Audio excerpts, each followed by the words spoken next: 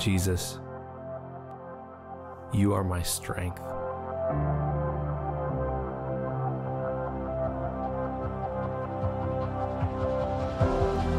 Because of you, I will run and not grow weary.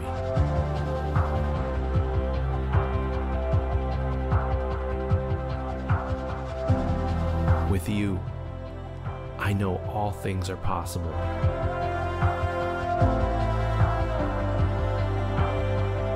I will fight the good fight, and I will finish the race.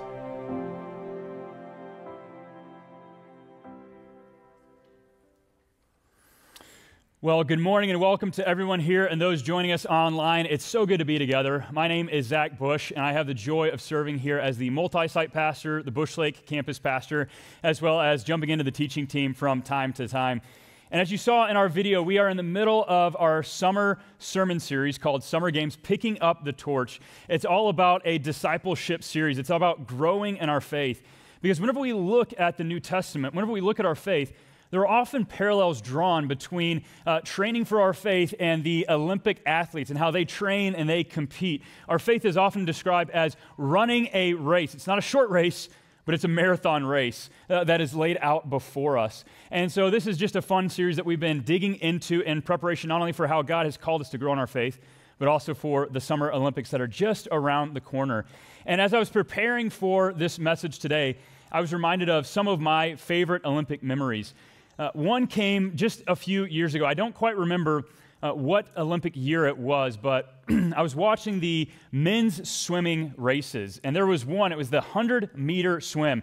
Now, these guys were just lightning fast, okay? And so they lined up on the blocks, and they got ready to go, and the gun went off, and they just dove into the water like torpedoes and just took off. And they were swimming ferociously. And then they came up to the turn, the wall, where they made that crazy turn. And I think to myself, like, if that's me in the water, all this water would go up my nose, right? Wouldn't be a good look at all for any of us. But they came off the wall, and there was one guy in particular who just shot off the wall, and he came up ferociously swimming, and he hit the wall, came out of the water, emerged, gold medal winner, excited and ecstatic. And then the banner went across the bottom of the screen, disqualified.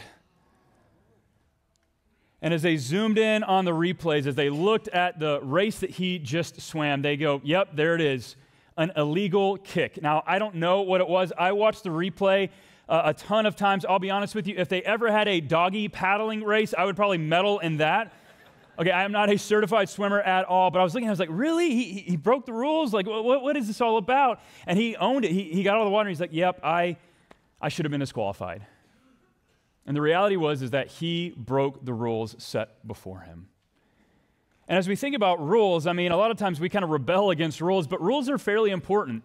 Okay, rules, they really clarify for us what we can and can't do. They really level out the playing field. Rules really give us a guideline and a boundary for the competition that's before us. And similarly, we see that there are certain rules applied to our faith as well. In fact, the Apostle Paul shares these words with Timothy. He says this, similarly, anyone who competes as an athlete does not receive the victor's crown except by competing according to the rules.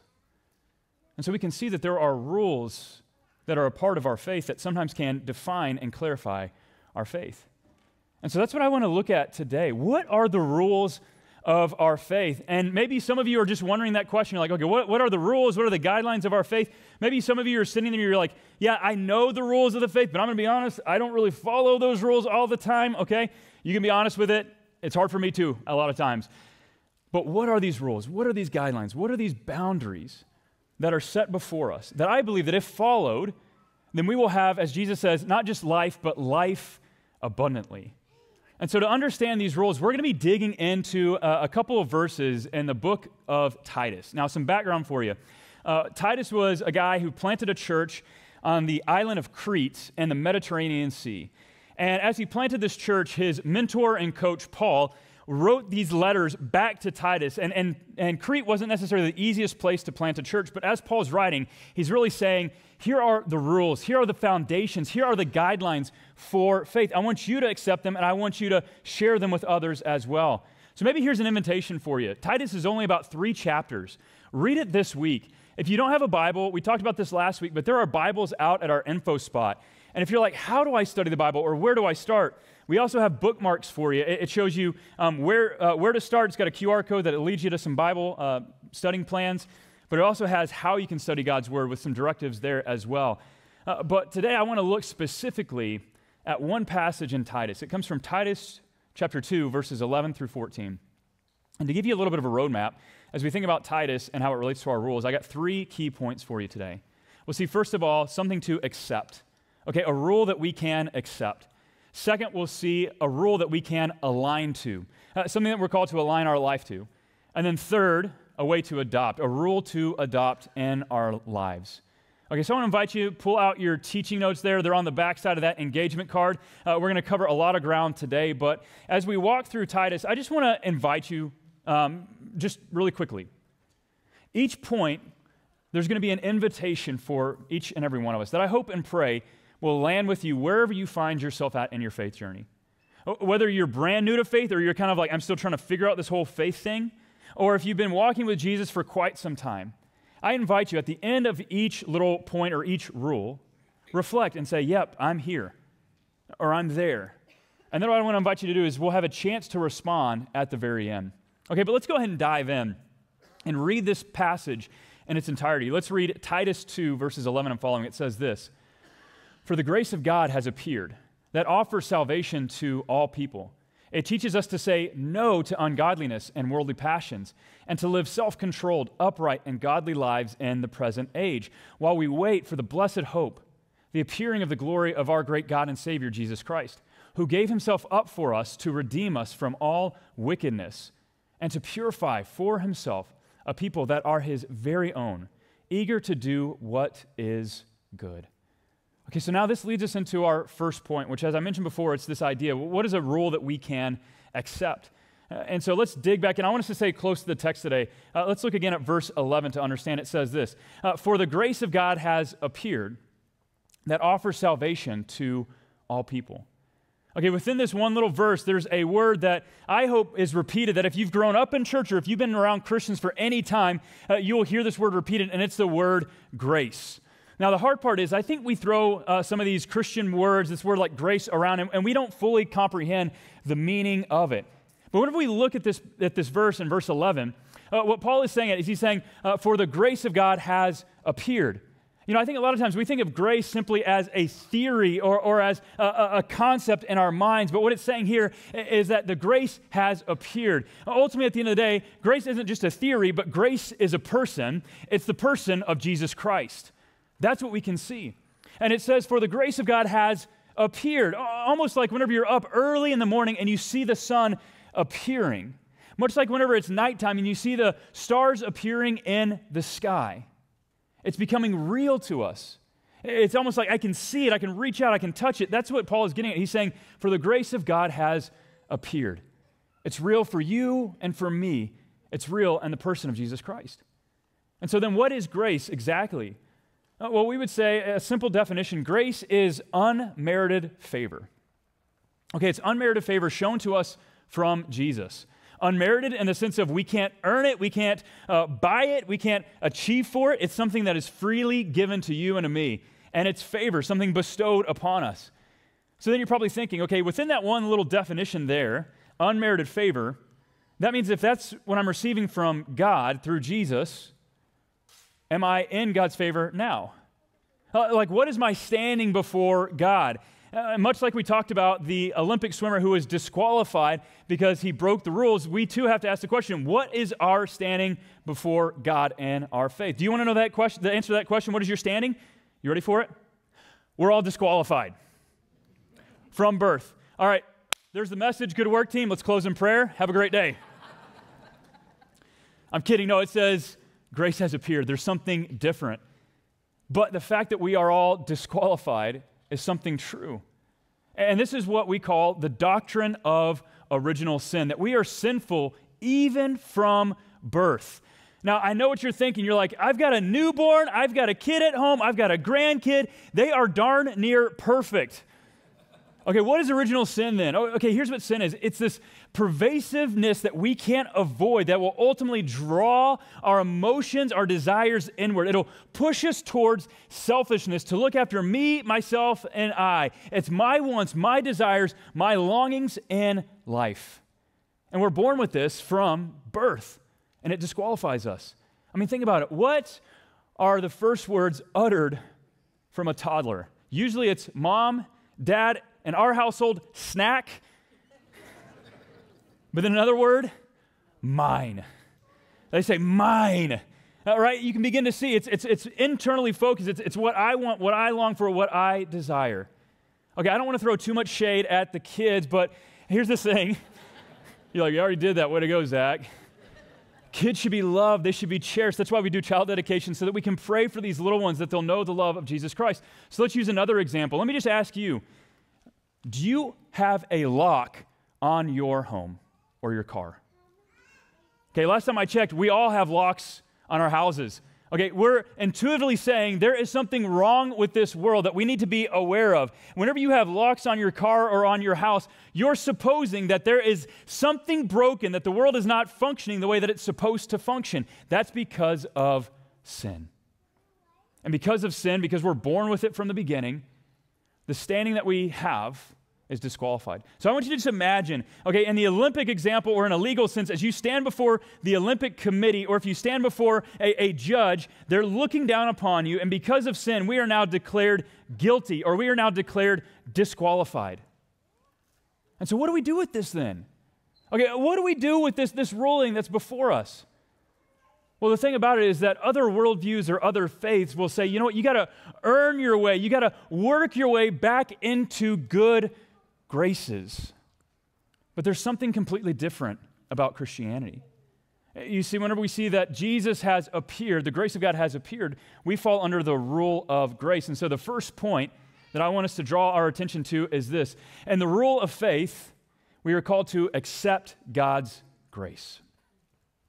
First point, plain and simple. In the rule of faith, we are called to accept God's grace. We're called to accept and receive with open hands God's unmerited favor to you and to me, that the grace of God has appeared, offering salvation to all. And so then the question is, okay, if we're called to accept God's grace, if we're called to accept His favor, is there a way that grace can change our standing? Is there a way that grace can change us from being disqualified to now qualified, from being declared guilty to not guilty? And the answer, absolutely.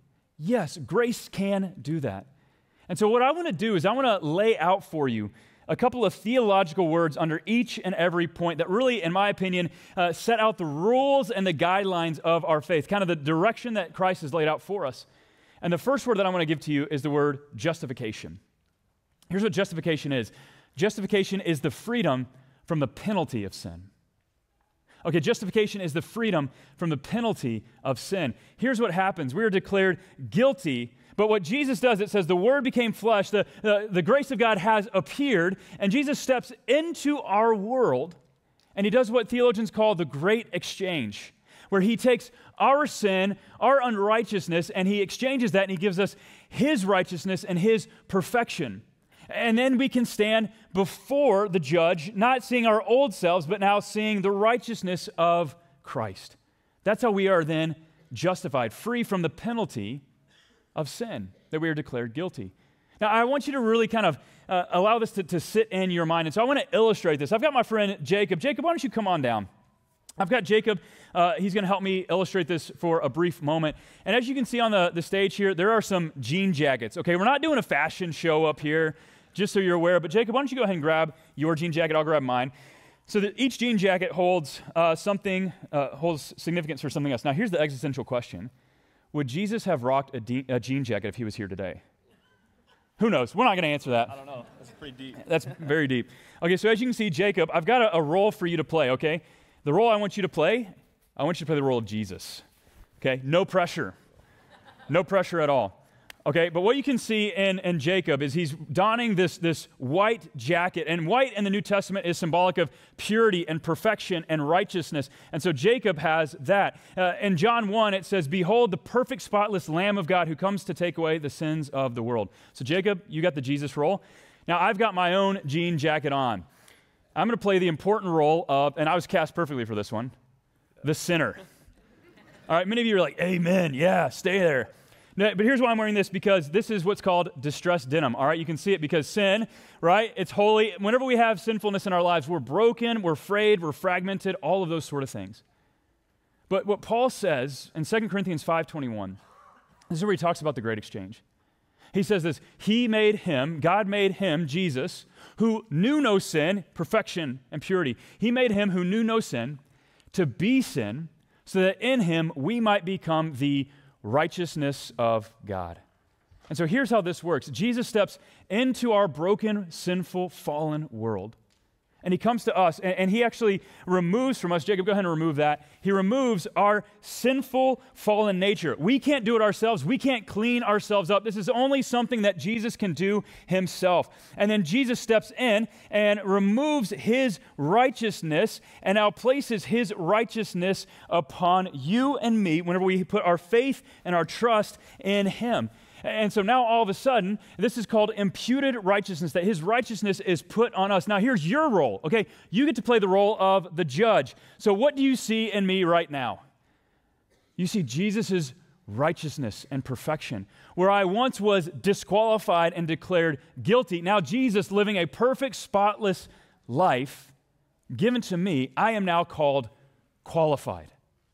I am now declared not guilty. I am now a new creation in Christ. That's what God's grace does for us. But I know what you're thinking. You're thinking to yourself, okay, but what about your frayed, holy denim jacket? Okay, God is still a holy God. And so what Jesus actually does, it says, he made him who knew no sin to be sin. For the wages of sin is death. And so Jesus gives us his righteousness and takes our sin upon himself. And the wages of sin is death. He goes to the cross. You realize this, right? That death was reserved for you and me because of sin, but Jesus died in our place, and in dying in our place, he now gives us new life so that we can go freely, so that we are no longer disqualified, that we are no longer guilty, but now we are qualified in Christ, and we are innocent in his name. Friends, let this sit in your mind. Let this reverberate in your heart. May this swell up joy and gratitude for what Jesus has done for each and every one of us when we put our faith in him. Jacob, you've been great. Let's give it up for Jacob. Thanks, brother.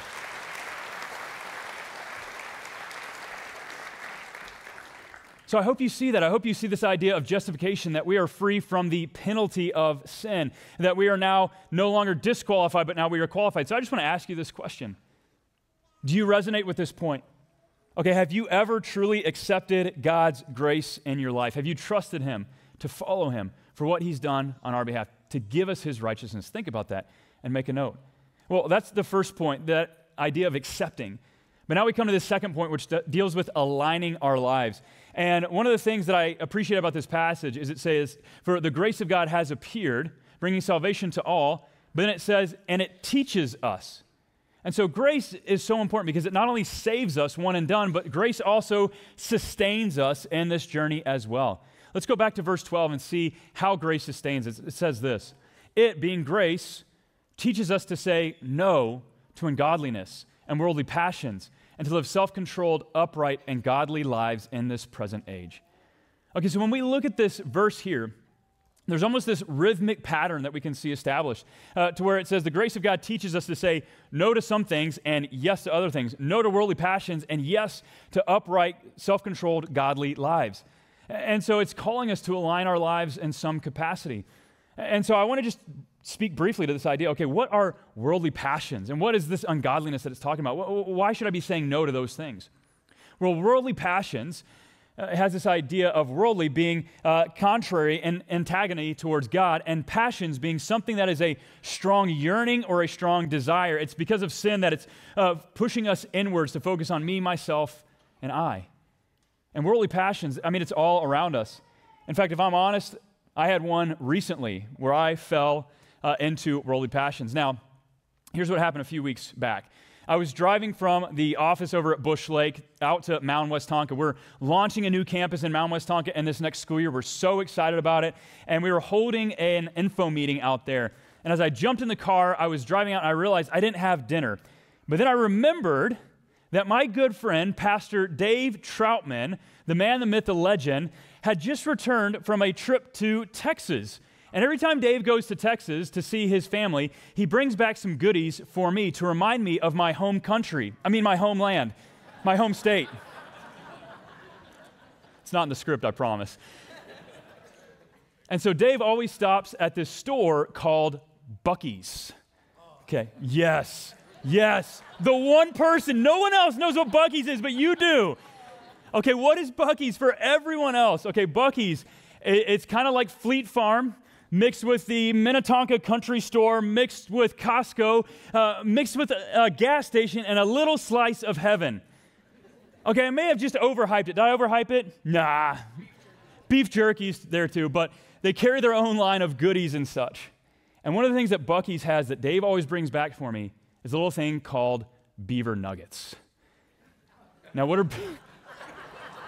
I know it sounds terrible, okay? Bear with me. Hold on. What are beaver nuggets? Should have thought this through. Beaver nuggets are just sweet little puffs wrapped and dipped in caramel, okay? The mascot for Buc-ee's is a beaver, folks. Come on, hang with me now. And so I'm sitting there and I realize that there are some beaver nuggets unopened sitting in my car, and I'm driving out there and I'm like, I'm hungry. So I did what any good person would do. I cracked open that bag, I put it in my cup holder, and I began to eat said beaver nuggets. I had 1, 2, 3, and I was on 494. I got around to 62, that interchange there, and I realized, I'm like, oh my goodness, I've just been eating this candy this whole time.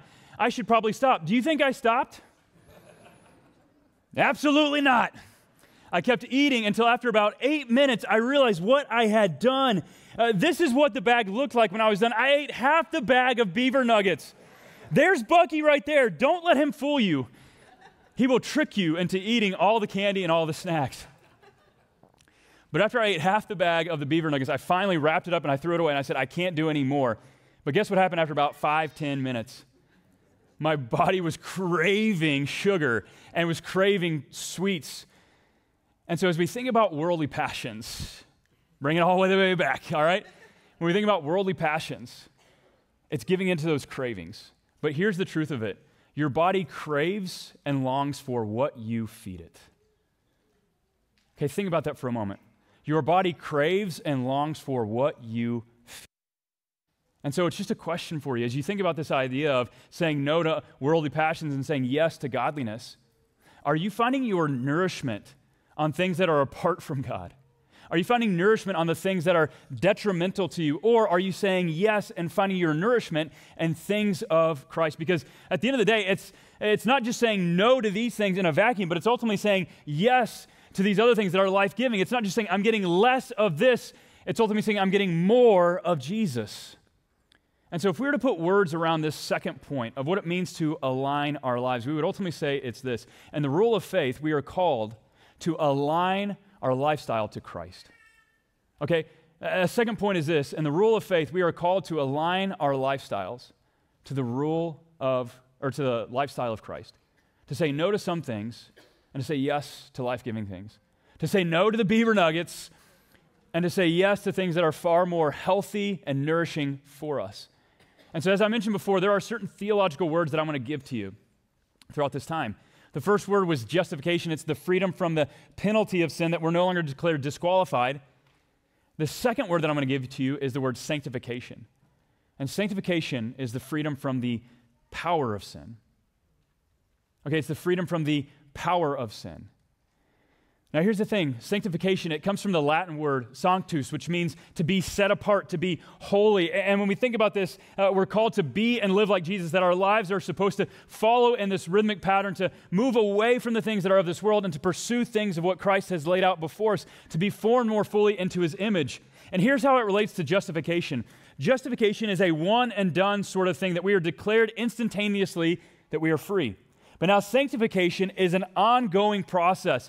We might say it's the word progressive sanctification, that we are progressively being formed into the image of Christ as we say no to those things that are unhealthy and detrimental and say yes to the things that are life-giving to things like the fruit of the Spirit: love, joy, peace, patience, kindness, goodness, faithfulness, gentleness, and self-control.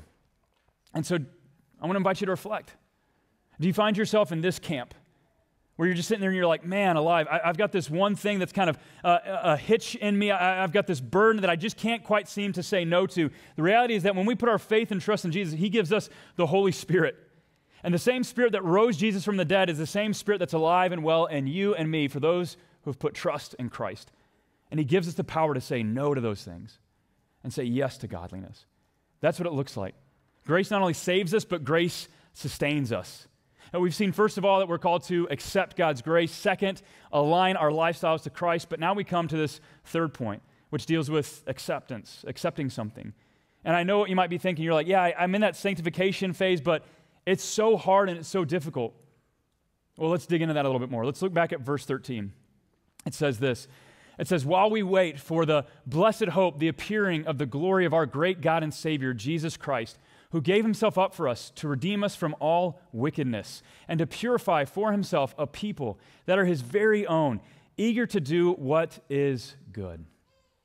Okay, when we think about this, Paul opens up and he says, while we eagerly wait. And other translations, it'll say, while we look forward. And what are we looking forward to? It's a futuristic leaning. It says, while we eagerly wait for the appearing of our blessed hope. That word appearing is repeated. Guess where it appeared the first time? In verse 11, it says the grace of God has appeared. Jesus came once, and then it says that Jesus will also appear a second time, and that he will come back to make all things new and all things right. And so we're living here in this gap between Jesus' rule and his reign. But as we think about this idea of eagerly waiting, it gives us something to apply to our lives. It gives us something to adopt, and that is, where do we put our focus and our attention? And so our third point is we think about adopting a new posture. It's this: in the rule of faith, we are called to adopt hope. Okay, in the rule of faith, we are called to adopt hope. In verse 13, it says that Jesus, he's going to appear again, and he's going to redeem us from all wickedness and lawlessness.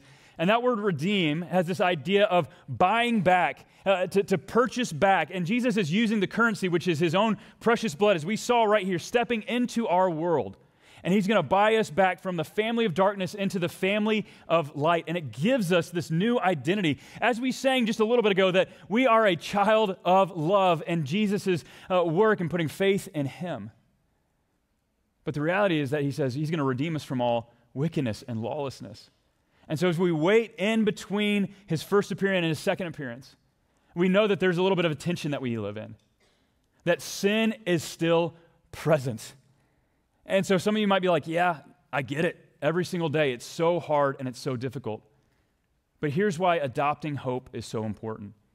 This leads us to our third theological word for the day, and it's the word glorification. And glorification is this. Glorification is the freedom from the presence of sin. Whereas justification is the freedom from the penalty of sin, sanctification is the freedom from the power of sin, now glorification is the freedom from the presence of sin. Think about it for just a moment.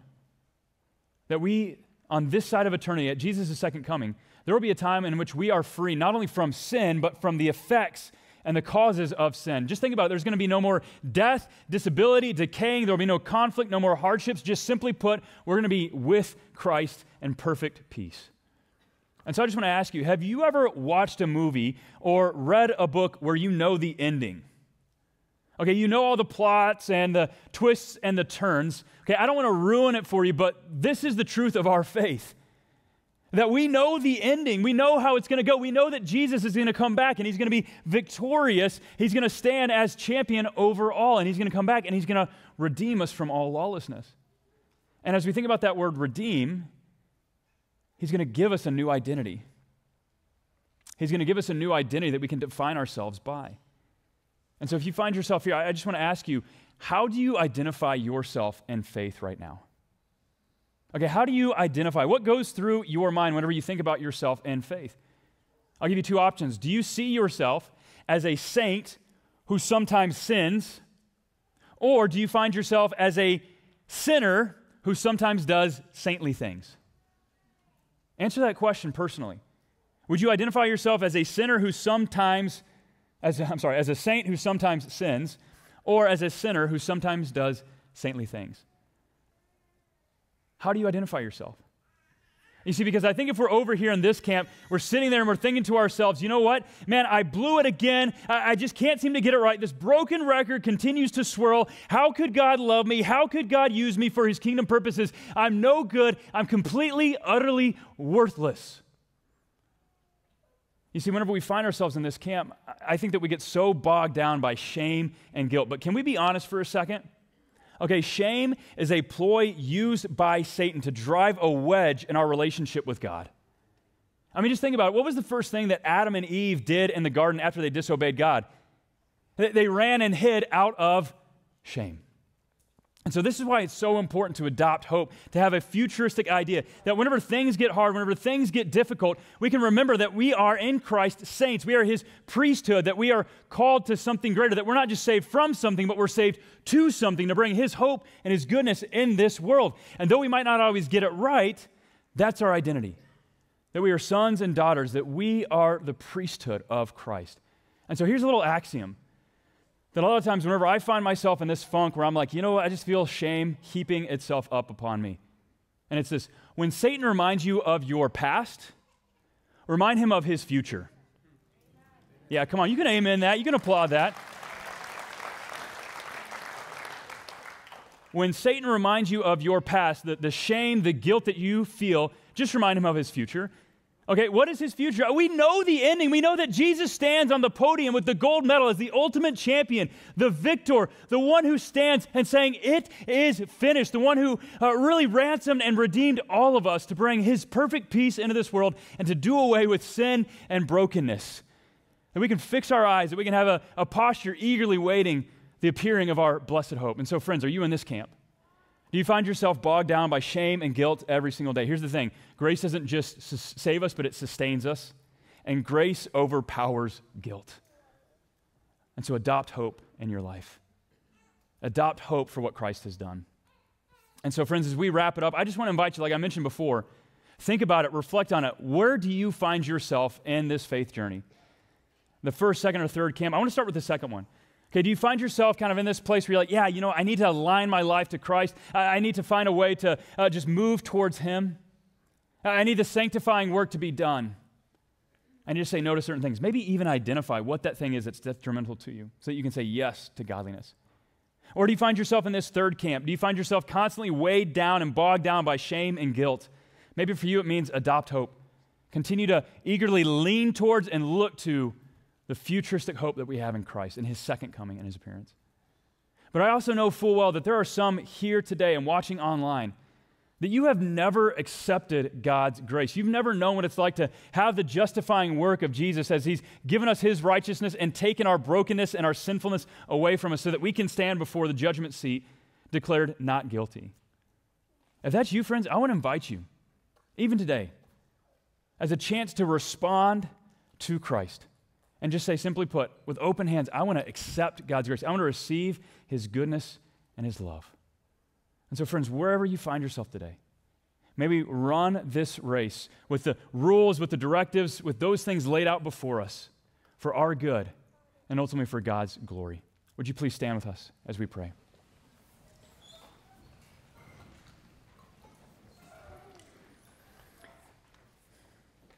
Gracious Father, we thank you so much that you are with us in all things, that you guide and direct our steps, that you clarify for us the directions that you have in our lives. And God, I know that there are some here who have just, maybe this is brand new for them to hear of your good news, your grace, your gospel, maybe even for the first time, or maybe they haven't understood it in this way before. And so I just pray, Lord, that you will do a work, that they will have attentive ears and softened heart to know you. And so, friends, if you've never accepted Christ, I want to invite you to prayerfully, quietly, reflectively pray with me here now. All it takes is this. First of all, it's, God, I admit that I am broken, that I am fallen, that I am sinful, that apart from you, I have no hope.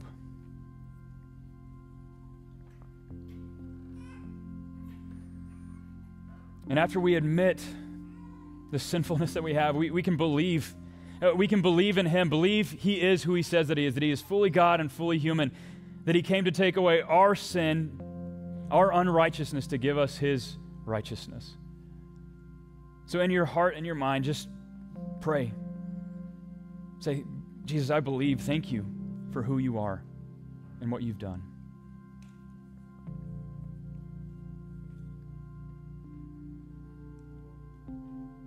And then it means to just simply commit and confess. Confess, Jesus, I confess you as Lord. I confess you as Savior. I remove the hands from the steering wheel of my life, and I invite you to give me the directives before me.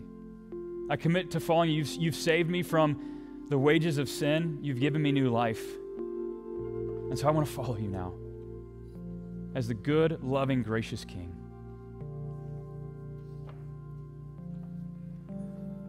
And Lord, we know that for the rest of us here, there are just so many things that you lay before us to be formed more fully into your image, to walk in the ways that you have called us to, that you haven't just saved us from something, but you've saved us to something. You've given us purpose and identity. Your grace not only saves, but it sustains us. So in this day, in this week, in this month, may we reflect and remember your grace, and may that swell our hearts for generosity and gratitude. May we remember the future hope that we have, that you stand victorious.